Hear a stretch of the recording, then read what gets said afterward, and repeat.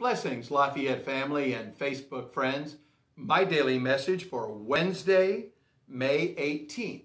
And I remind you that daily messages and lots of great stuff are at fountainchurchtallahassee.org. And join us every week for worship, Sunday at 10:30. My scripture today is Hebrews 13:15.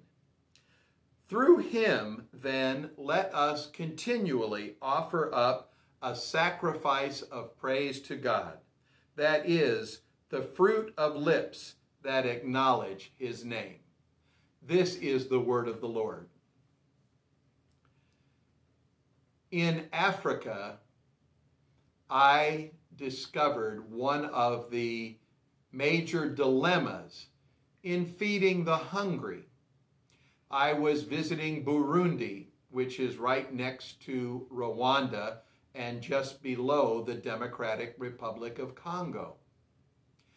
And there were many farms owned by local people, local tribes, and by families.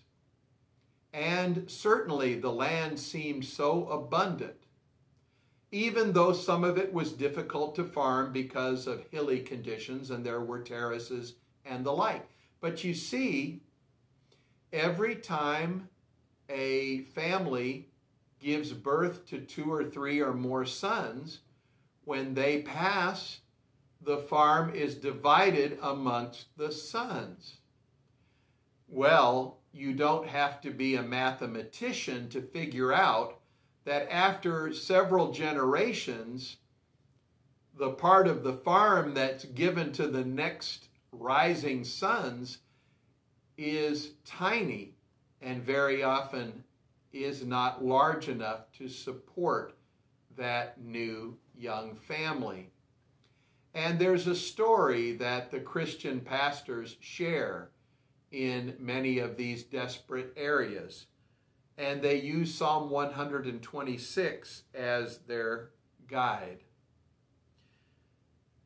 You see, many families face the prospect of their grain running out before the year runs out.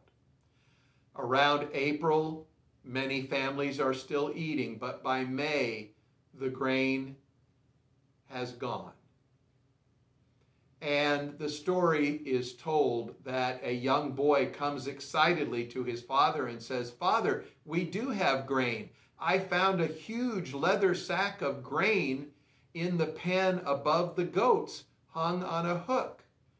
Let's take that grain and let's have Mom feed us."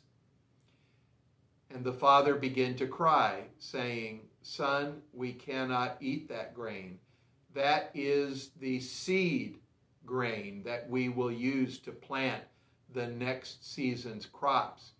If we eat it now, we will have nothing then." And so the father had to listen to the cries of his young children, cries of hunger for almost a month, barely surviving starvation.